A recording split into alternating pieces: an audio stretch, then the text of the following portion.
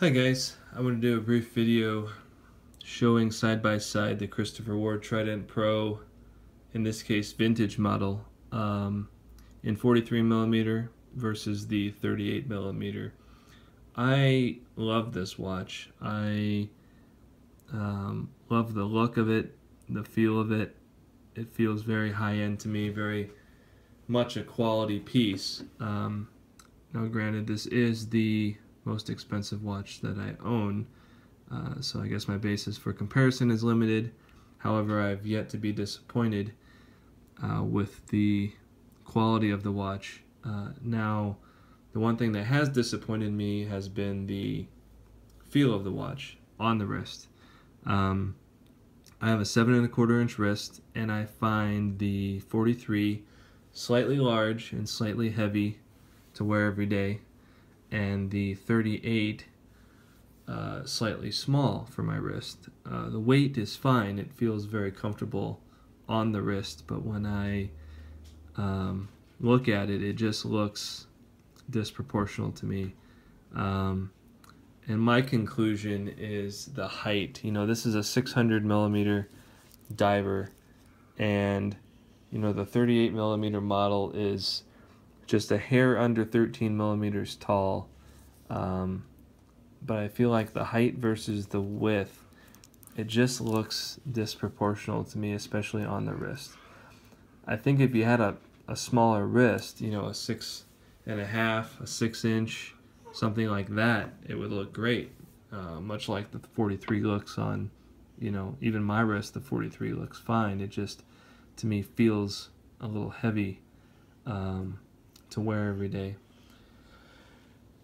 But I was doing a lot of looking back and forth online, trying to find good comparisons on dimension, on weight, on size, just to see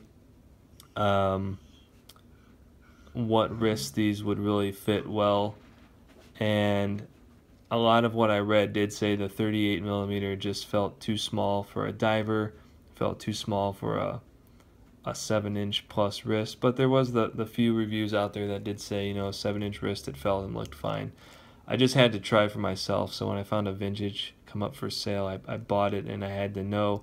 I love the watch enough. I want to keep the watch. I don't know if I will keep it because I feel like if I could get this in a 41mm, that would be ideal. I feel like that would cut enough of the weight down for me to get it maybe in the 160 to 170 gram range, where it would feel a little more comfortable on the wrist. It would feel a little smaller on the wrist for daily wear. So let me show you what these look like here real quick, starting with the 43. I feel like the 43 looks fine on the wrist. I mean, it doesn't look, it's going to be, let me see if I can give you a little bit better idea here. It doesn't look to me too big on my wrist. 7¼ inch wrist, 43mm. I feel like it looks fine. It looks good. I feel like it, you know, a 41, 43. I don't think I'd go any larger than a 43 just for my personal taste. But I feel like it looks fine. But just when I wear it every day, you can feel the weight. The 43 with 2 links removed weighs 191.77 grams. This one, 191.77 grams, which is a fairly heavy watch. I mean, it's up there with the Oris Aquis in weight, Planet Ocean in weight, and it feels good. It feels, you know, you feel the chunk of metal on your wrist, but I just, and maybe I'm being too picky. I know it's all my opinion and personal preference. I just, you know, wish it was somewhere in the, you know, for a watch like this, maybe in the 160 to 170 range, to get that everyday comfort. The band tapers from 22 down to 18 at the clasp. It's a very comfortable bracelet. I love the flat black dial against the matte black bezel. I love the golden lume on the hands against the black. It just looks, it's a great looking watch. So I may end up keeping this just because I I love the way it looks. And I certainly can deal with the way it feels. I guess I'm just saying that if Christopher Ward had a 41, I feel like they would be hitting it out of the park for a lot of guys, because I guess I've complained on the forums and some of the Facebook groups a little bit about how I wish it was a 41, and I'm not the only one out there that feels that way, although there's plenty of guys that don't have any issue with the 43. The other issue I do have is with the crown. This edge, to me, is very sharp. If you run your finger over it like that, it feels very scratchy, and when I first got the watch, it was very uncomfortable.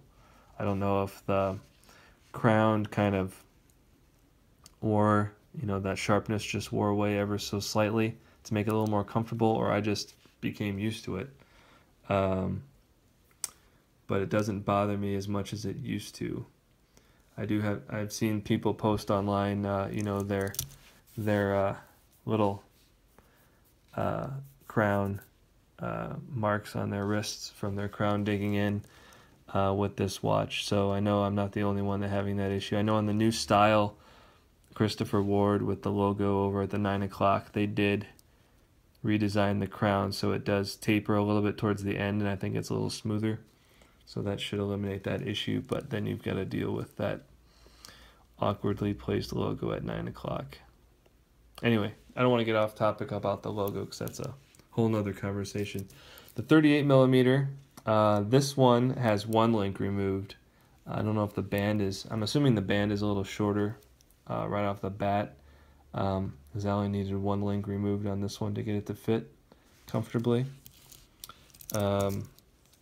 And with one link removed, this watch weighs 163.54 grams, which is a very comfortable weight for me. It feels fine on the wrist. The weight doesn't bother me at all. I think the size, probably plays into that. So I think if you could get, a 41 millimeter, that could be around this weight. I don't know what you could do to cut that weight, though. I guess, I think the case is probably pretty heavy duty to get that 600 meter water resistance. So maybe there's, nothing you really can do, although going from the 38 being 163 to the 43 being 191, that sounds like a 41 should come in somewhere around the 175 to 180 gram range, which wouldn't be terrible. That's what my Seiko Samurai weighed, and it was a heavy watch, but the weight never bothered me. I feel like the combination of the size of that watch along with the comfortable crown all work together to make the weight a little less noticeable. But anyway, here's the 38 on my wrist. To me, that just looks too small. I mean, it can work for some guys if the size doesn't bother you. That could definitely work. It doesn't look bad. It just, in my preference, looks small. There's a lot of wrist still there. The lugs are sticking out, but there's still a lot of my wrist still going out past the lugs. It doesn't taper around my wrist with the lugs. To me, I feel like the bracelet looks a little wide compared to the case, making the case look fairly stubby to me as well. And again, for the width of the watch versus the height on the wrist, it almost feels, like kind of a stack of quarters on my wrist is how I was imagining it. So yeah, to me, I think if maybe never having had the 43, just going straight to this one, it may be a little more doable, but it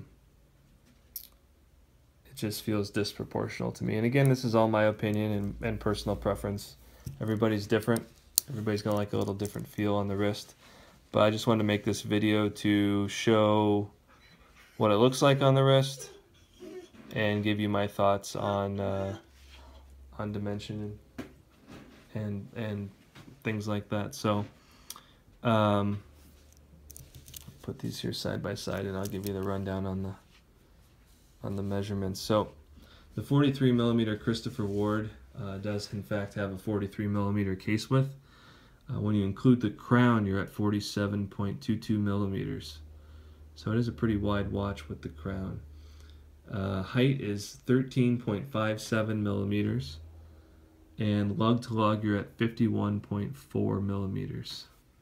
So it's a pretty wide watch. I think if you 7-inch wrist on up, you have no problem with this watch. If you like big watches, you could probably get away with even a 6.5 or 6 3/4 inch wrist, and still not have it look too large on you. But I feel like it fits my wrist fine. With a 7 1/4, it's just my personal preference. It gets a little heavy for me.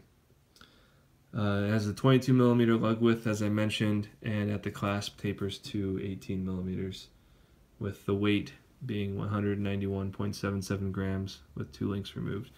Now the 38 millimeter measures 38 1/4 wide at the case by my measurements. When you throw in the crown, you're a hair under 42 millimeters. So it's about 5 millimeters proportional to the 43, narrower in width than the 43 with the crown.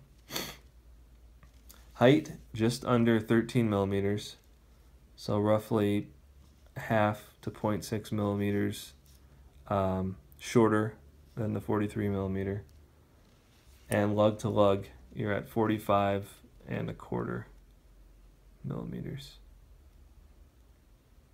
Now the bracelet on here is a 20 millimeter bracelet, tapering down to 18 at the clasp, so you don't get the same amount of taper, which I feel like it could have benefited from a little more taper. To me, looks like it's not quite in focus here. To me, that taper is barely noticeable, and I feel like that would help make the watch feel a little more proportional on the wrist. Maybe that 20 to 16 or 20 to 17, something like that. And then lastly, I think I mentioned this earlier in the video, this is 163.54 grams, and that's with 1 link removed. So hopefully this video helps anyone on the fence, with maybe a 7-inch wrist. Do I go 38? Do I go 43? I would say, in my personal opinion, if you love the watch, and you have a 7-inch wrist, I would say go with the 43 on up. If you're at 7, I feel like it is borderline. To me, I had to know myself. I feel like even my wrist was a 1/4 inch smaller, that this watch would still look a little small in 38. Anything under 7, I feel like you could definitely pull off the 38 much more manageably than I could. It is a comfortable weight at this size. The weight doesn't bother me. The crown doesn't bother me. That extra 5 millimeters in width does make enough difference there.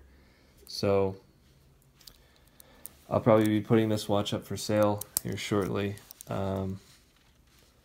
Every time I try it on, it just doesn't look right to me on my wrist, and probably part of that is skewed by having owned the larger one and seeing that size on my wrist. So hopefully this helps.